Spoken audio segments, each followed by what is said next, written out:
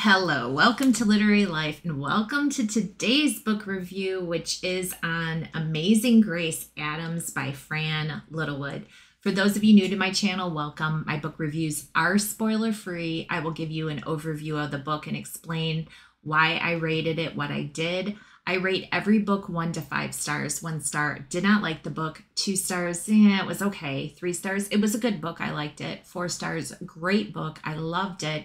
And then 5 stars are those more random books that just blow my mind, and I want you all to read them. All right, so let's get talking about this book.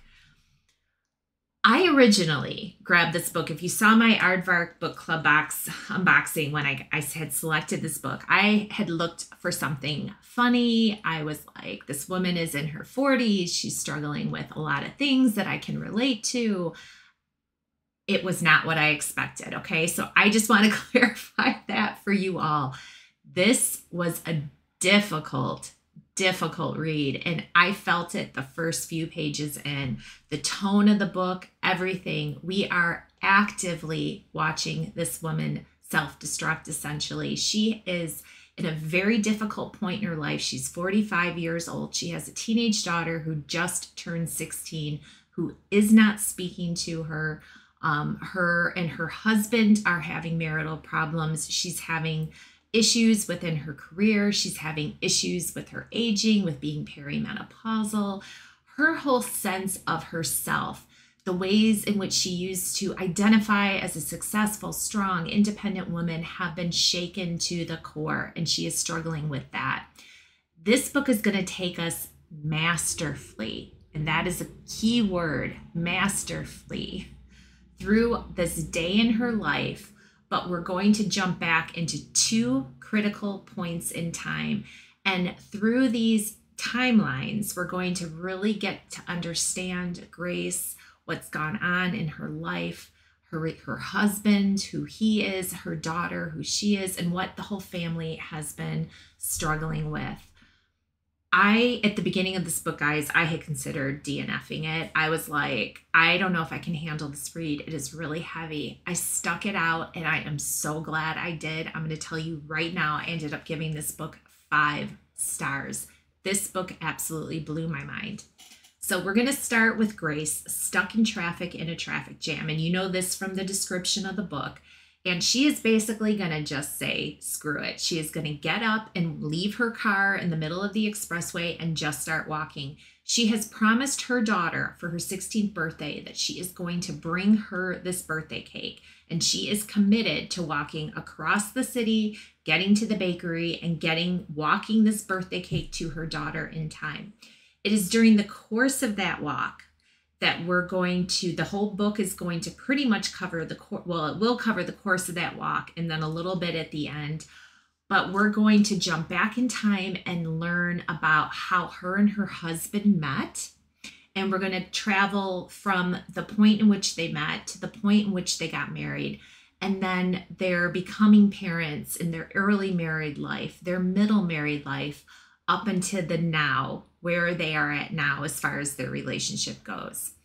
Then we're going to have another timeline we're going to jump back into, and that is going to be 4 months ago. And this one is really going to be focused more around Grace and her daughter and how things have evolved, what has led to the estrangement that is in place in the present time, the day that Grace is walking to get this cake for her daughter's birthday. And through that timeline, we're going to get to know her daughter very well. We're going to get to understand what has gone on that has created the strain between herself and her daughter. And then we're going to basically see where are her and her daughter's relationship at today. And then the book is going to essentially bring everything to an ending, and that is the whole thing I just thought to be incredibly powerful. But I just want to warn you guys, this is not the light read I thought it was when I unboxed it. This is definitely more intense. The thing I thought that was absolutely beautiful that I felt like when I read this book is that the whole walking process for Grace, as she's reflecting on her life, she is becoming more enlightened.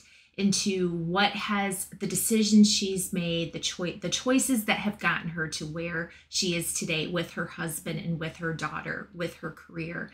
And it was just beautifully done, because as Grace herself becomes enlightened, we as the reader are becoming enlightened.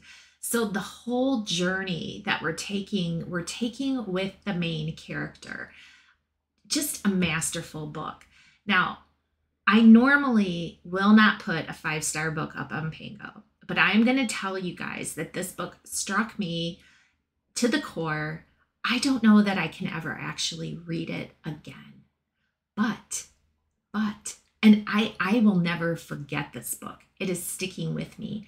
I think it's one of those books for me that I can only read one time, but it is one of my most favorite books of all time. When I finished reading this, I couldn't wait. I told my husband, Chris, I told him the whole book. Like, I took him through it. I described everything because I thought it was such a cool journey, such a great story.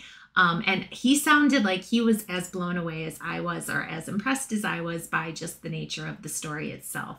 So this is one, if you're interested, I will have a link to my Pango shop below. I will be listing. I'll also just have links if you want to grab a new copy. But I am telling you, pick the right time in your life and sandwich it between 2 very light reads. But this book is worth picking up. 5 stars for Amazing Grace Adams, one of my favorite books of all times. All right, guys, that is it for this book review. Now let's go read some more books. Happy reading.